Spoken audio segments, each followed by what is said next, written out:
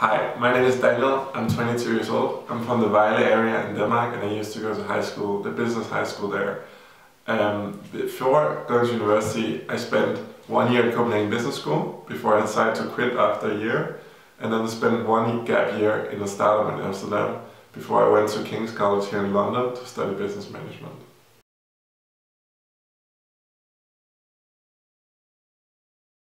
When I was at Copenhagen Business School in Denmark, I figured out that I'd rather want to go abroad and have a lot more experience being in a more diverse international environment. So I knew that I had to go out somewhere, and Copenhagen Business School wasn't the place for me at that time. So I decided to take a gap year where I got some work experience and got to learn a bit of different cultures and work in different environments before I then started to research and apply for universities in the UK.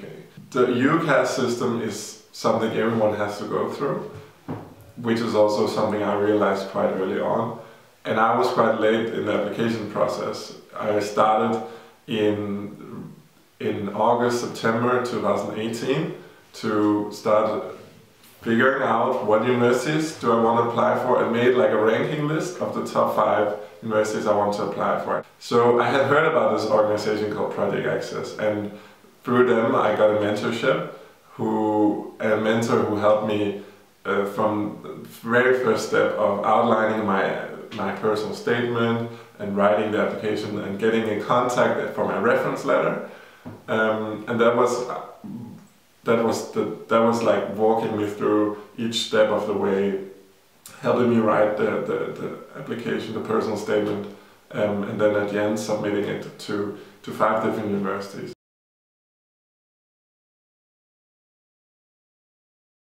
So I applied for 5 different universities, as each UCAS applicant has the option to choose 5 different priorities, and none of them they're all weighted equally, and your application will be sent out to all 5 universities. And I applied for LSE, Manchester University, University of Warwick, UCL and King's College, all from what in the title said business management, and that's what I thought would be the same.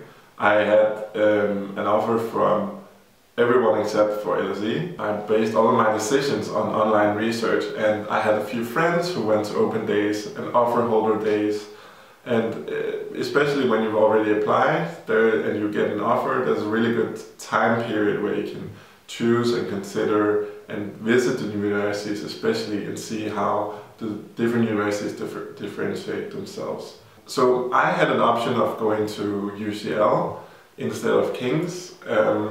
I think it's really important to emphasize the differences in the two, even though the courses are called the same, essentially.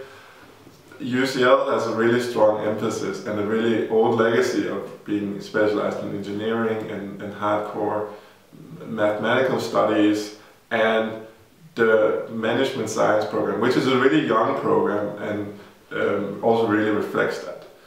King's College, on the other hand, has a strong history of social sciences, war studies, and the business department in a university also really reflects that. I ended up choosing King's College Business Management simply because it had such a broad area of subjects, of modules, and second, third year are basically all elective modules. So you can choose from a wide package of different courses which you want to do, and it's extremely, you can take it into any kind of field. And a co-student of mine and I can end up in 2 very different positions when we graduate, because you can specialize in HR, you can specialize in data science, you can do more in terms of leadership, you can focus on finance. So there's so many directions you can go in, and that is the kind of opportunity I wanted.